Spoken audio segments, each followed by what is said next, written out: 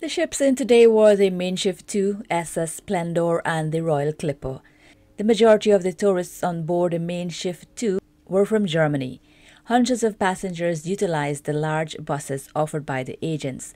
Many also toured by sea, and others walked it.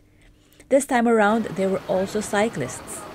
This is also the time when taxi operators cash in, but not so much as they would like. Taxi to the beach! This is according to the two presidents of the taxi associations in SVG. It is not always you see 3 ships means it's all fruitful for the taxi drivers. But we still have to wait for the agents and the tour operators to get their persons first and leave. And then after the other people started coming out, we then play our trade. There are times for the season when we had about 3 or 4 times we had a good sellout where all the taxis get up.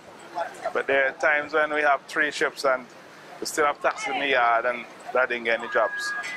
7 taxi, but all of them will not work today basically.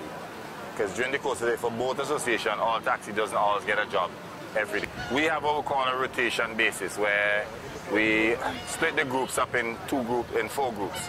So today's rotation 4 for my group and rotation 3 for his group. So the first set of persons in the rotation is probably will be like about 36 persons in total will allow to get inside of the yard first and to get a job.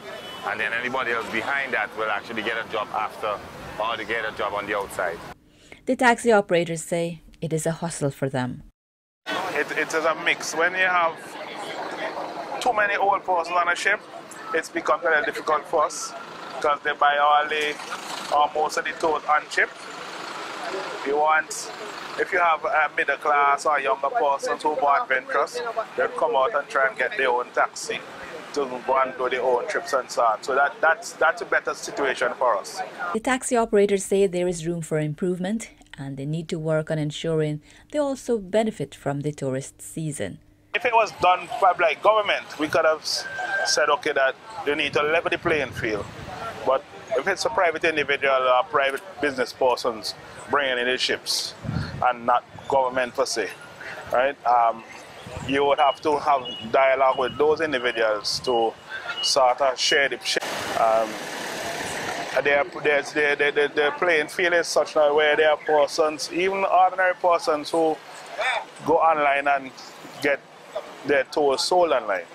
So they come in with their signs as well, right, and collect their passengers. So it's a matter of marketing too, right? So I say we have work to do. That's what I must say.